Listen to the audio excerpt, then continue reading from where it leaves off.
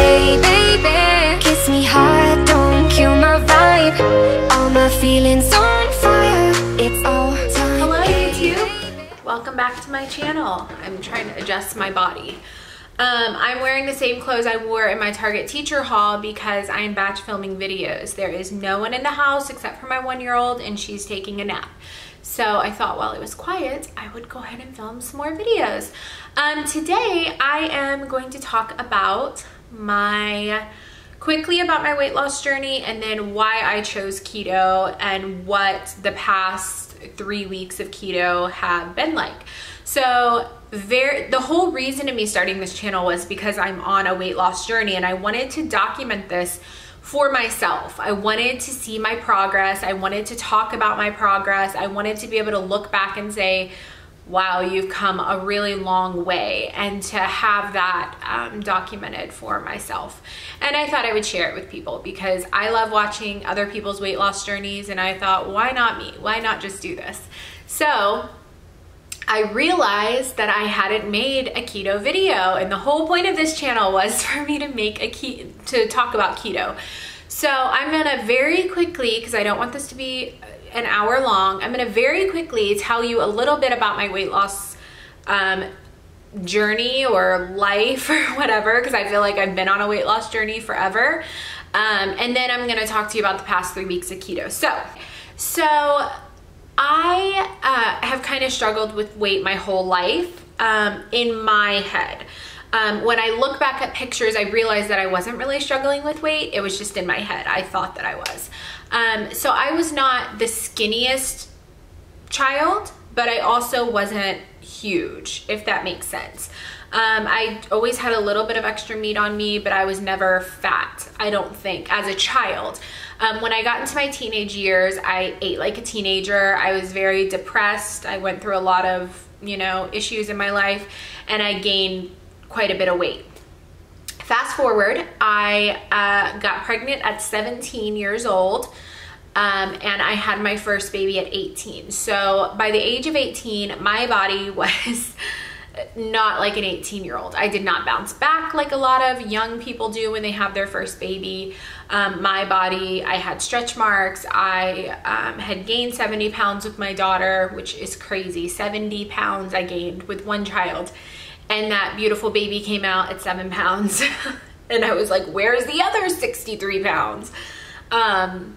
So after I had my daughter, I tried to lose weight, and I was mostly successful. I was able to drop quite a bit of that weight. And then 2 years later, I got pregnant with my son, and I gained about 40 pounds with him. And my son had a lot of health problems as an infant. He still has some health problems. He has a disorder, or I don't know what you would call it, but he was born with something called femur fibula ulna syndrome. So we were at the orthopedist a lot. We were, dealing with his health issues a lot. So I was not taking care of myself. I was really focused on him and taking care of him. And so I let myself go.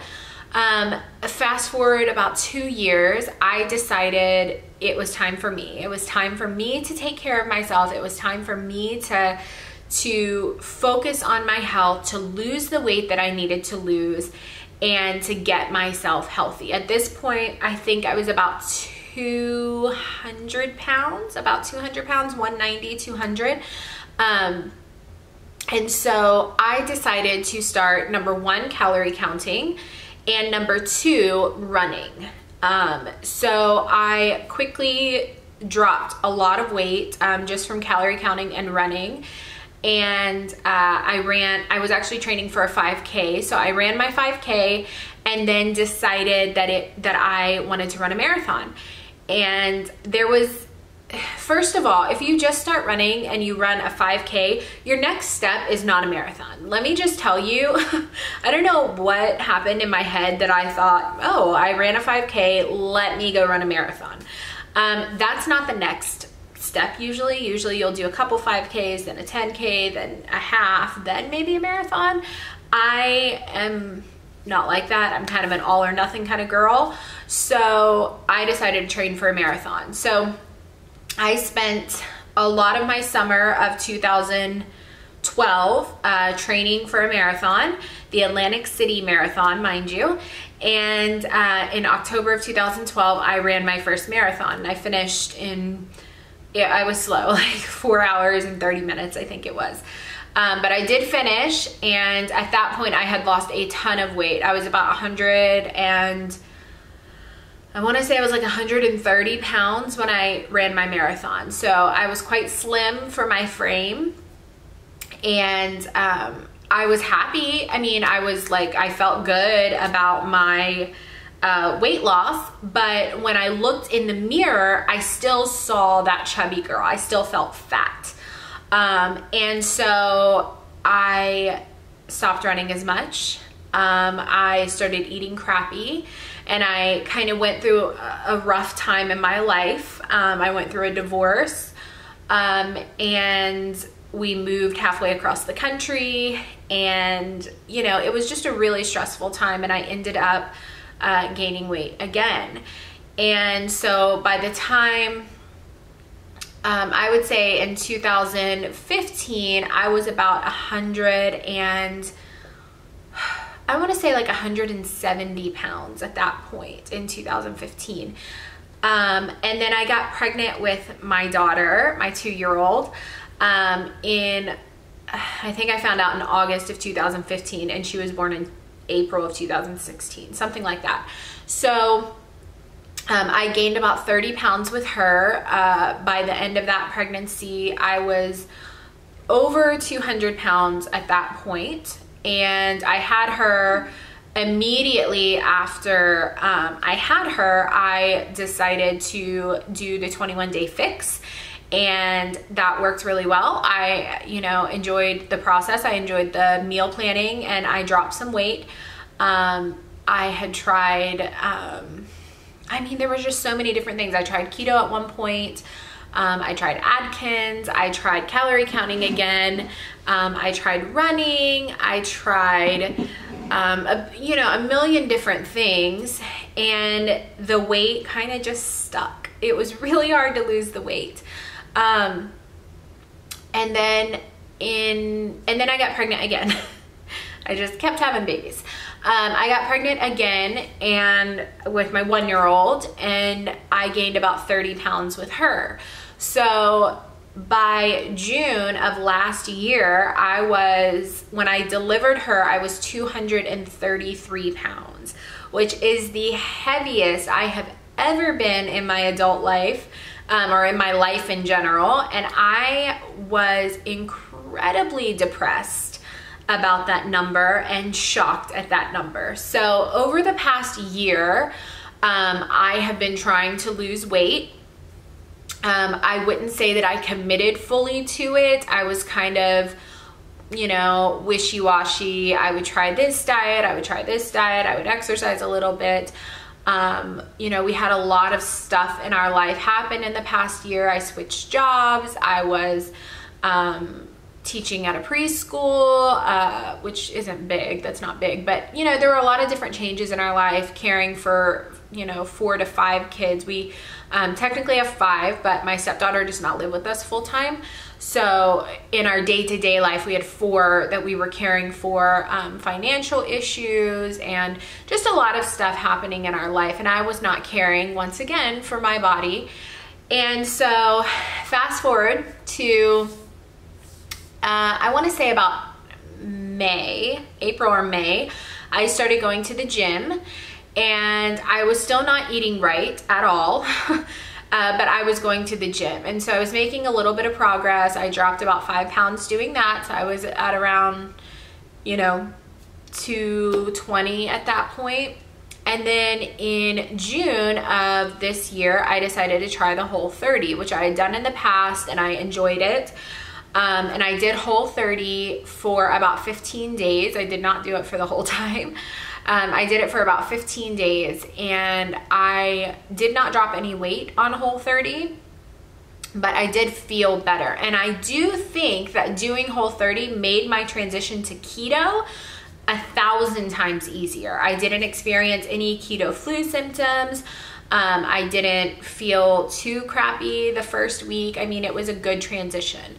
So I stopped Whole30 around like June 15th or so, and I like decided to just research and figure out something that was going to be lifelong for me, because I don't like doing diets. I want something that's going to be lifelong for me, because I kind of jump from diet to diet to diet to diet, hoping for a quick fix, but realizing there are no quick fixes. There's just not. You need to commit to something that is sustainable for your life.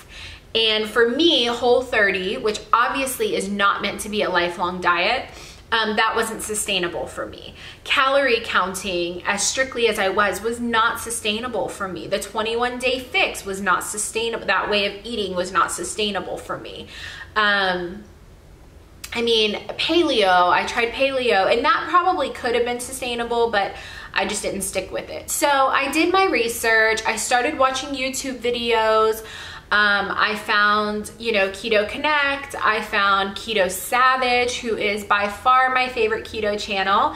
I love his videos. If you do not watch him, please go watch him, because he's phenomenal. He's very educational. He really gives you a lot of good tips, and him and his fiance, I think it's fiance right now, Crystal, they're just so great and so genuine, and I really love his channel, so I'm gonna link it down below. Please go there and watch him. So anyways, I did all my research. I decided that keto was the way for me to do this. I mean, you know, for me to lose weight. And it was something that I felt was sustainable for the long term. So we went to the grocery store, we got all of our groceries, I had meal planned, I meal prepped, and I started keto on June 29th. That same day, I started an Instagram, and I just started connecting with people who were also doing keto. And let me tell you, if you are gonna start keto, get yourself an Instagram. Or go on Facebook and join a Facebook keto group, because the people that you are going to meet are so genuine and so supportive. You know, even more so, and I love my family and I love my friends, but these people that I have met on the internet are so supportive, even more so than some of the people in my life. Because they get it. They get what you're going through. They see what you're going through. They feel what you're going through, and they're able to give you advice, and they're able to empathize with you, and you're able to talk about this common interest, and they are just as passionate about it as you are. You're able to joke, and it's so fulfilling for me to connect with people who love the same thing that I do. So if you are gonna start keto, I highly suggest that you connect with other people who are doing keto, whether it's Facebook, Instagram, start a YouTube channel, find a keto group in your area, which I haven't even done that. I need to do that too. Find somebody that's also doing this that you can connect with. If you can't find anybody, message me, add me on Instagram. I will be your partner in this.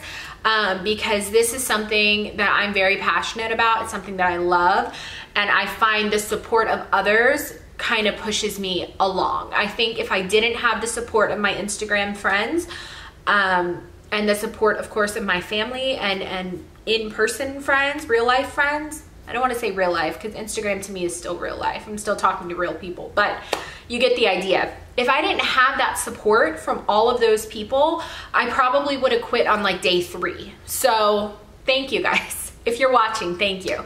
Connect with people, get yourself connected. So I started my Instagram on that first day, and I just started posting progress pictures. I took my pictures.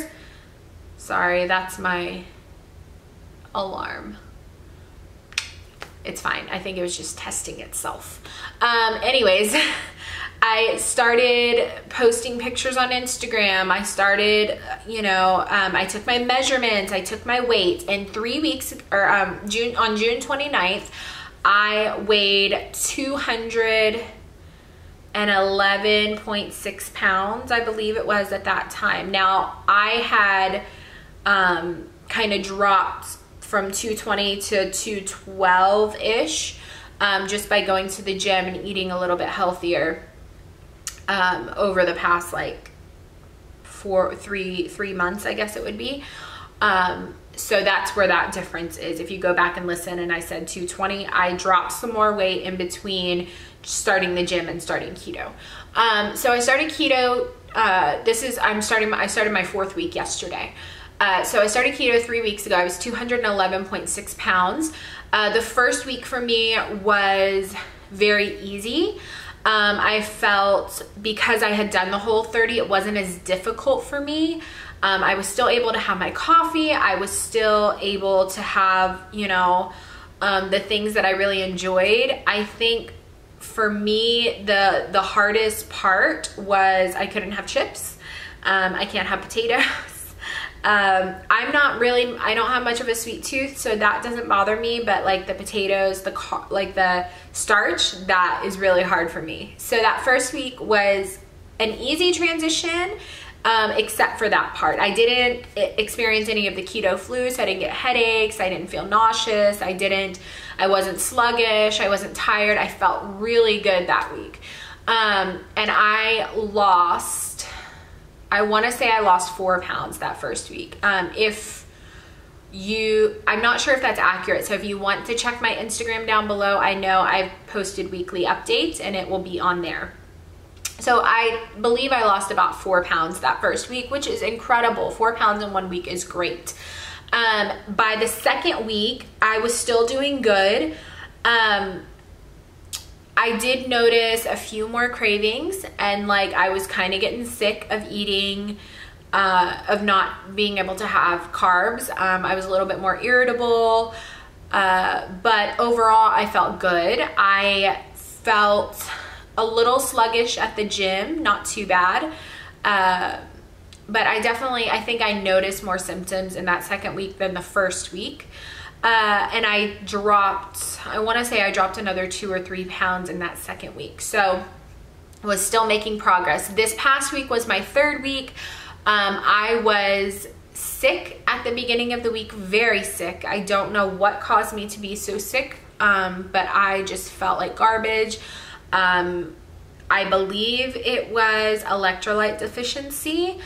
And so I was really feeling crappy. I rehydrated and I feel much better. I've had some decent workouts this week, and so I lost another pound this week. So I'm down to 202 since June 29th for a total of 9 pounds.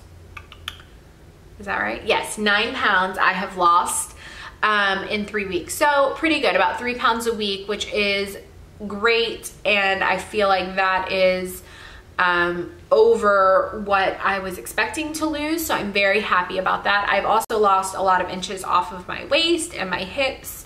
I feel energetic. I feel focused. I feel prior to keto, I was needing to go lay down like midday. I needed a nap when my girls napped, and now I don't feel like I have to do that. I feel awake and energized, and like I feel better. I feel better. I'm someone that I have fibromyalgia, I have chronic fatigue syndrome, and those things have really weighed heavily on me, especially in all my weight loss journeys. I've had a lot of them. And I feel as though this time I am feeling the best that I have ever felt while losing weight. I don't feel deprived. I don't feel like I'm having a lot of cravings. I don't feel like I'm hungry a lot of times. So far, this has been the most sustainable to me as far as diets are concerned. Now, starting this past week, I started something called intermittent fasting. If you do not know what that is, it's basically where you are going to fast for about 16 hours a day, and then you have an 8-hour eating window. This has been a good change for me. It has been a little bit difficult just because of my lifestyle. I do wake up at 4:30 in the morning and go to the gym. And then with intermittent fasting, I'm not able to eat until later. So I do find myself hungrier in the morning, and moving my eating window up a lot is not possible because of the timing of our dinner. So I'm still playing around with it, but I have noticed that it seems to be a good change for me. I'm able to stay within my calorie limit. I'm able to hit my macros. I'm able to, you know, just kind of stay focused in, like on my macros. Like I'm really able to hit them. Whereas before I added intermittent fasting, I was going over my calories every day, and now I'm not doing that. So that's been a huge plus. So yeah, that is basically it. My weight loss journey at the beginning, and then now keto. So I've lost 9 pounds. I've lost several inches. I will put my stats below. I'm not afraid to share my measurements, my weight. I just said it on camera. I'm currently 202 pounds. I am 5'5". And that's what it is. So I am going to stand up and I'm gonna show you right now what I look like at 202 pounds.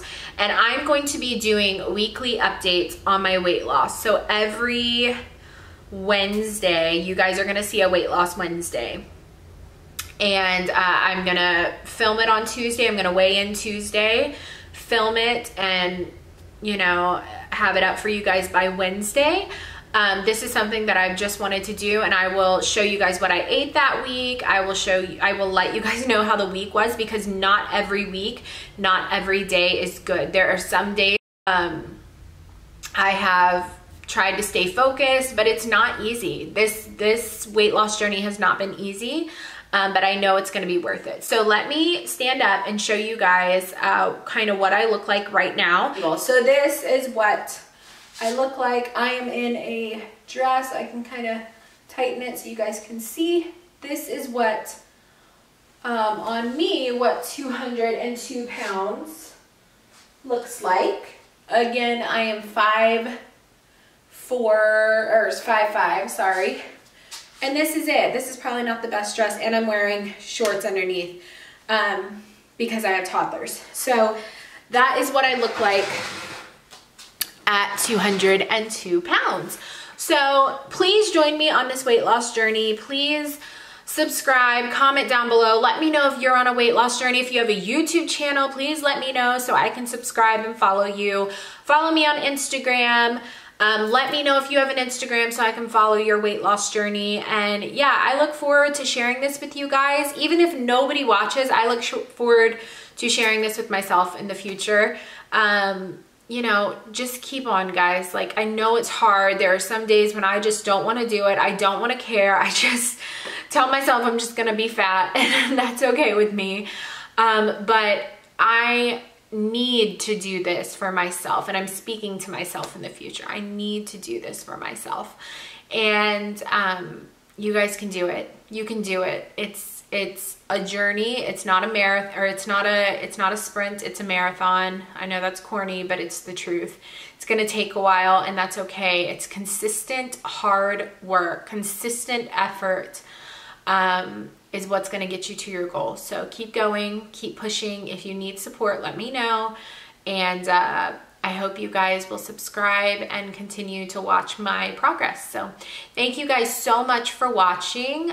Please click the like button and subscribe to my channel. If you have any questions, just leave them down below. Thanks, guys. Bye-bye.